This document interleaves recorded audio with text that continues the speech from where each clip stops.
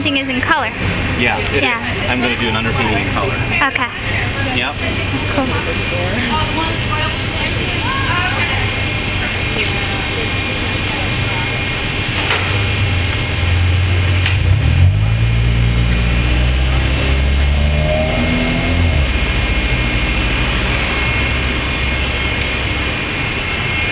See, it's almost the opposite of how I usually work.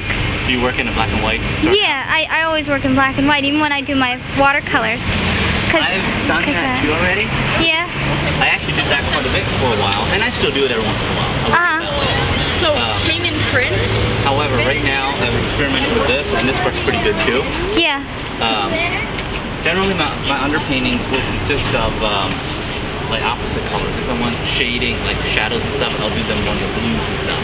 Oh, okay. And then more the yellows in the highlighted area. So you work in colors where I work in shapes. Right. Yeah. More so.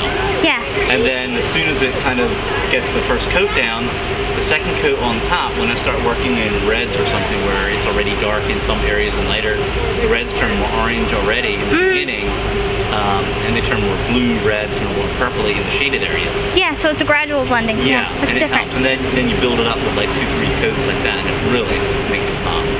Yeah. Yeah. Oh It yeah. has a depth. Yeah. Oh yeah. Makes a big difference.